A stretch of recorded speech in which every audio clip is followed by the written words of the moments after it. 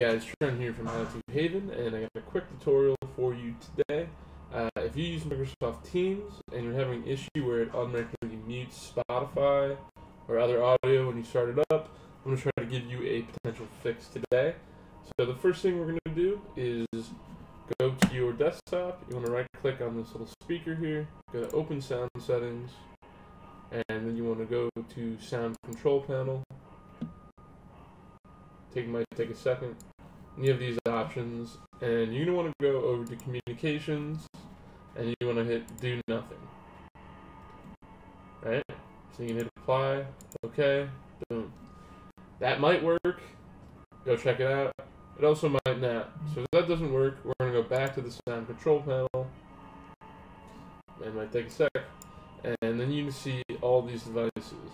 Now what you want to do is you want to disable every device except the one that you're using. So you can just right click and hit disable. Just do that for every device you have. So for this one, we'll just do test, disable, hit OK.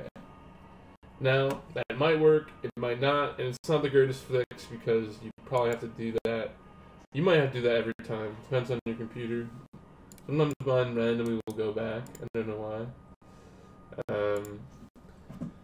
So that's the two easiest solutions. If neither of those work, there's one last solution you can do, and that is to basically go to your microphone. And this is if you have like a wireless headset with a microphone, this is probably your issue, and change it to anything other than the device that you're using. I'm not going to do that now because it's going to fuck up my talking, but give that a shot and see what happens. Anyways, guys, if this helped, please leave a like, subscribe, whatever. Thanks, and have a good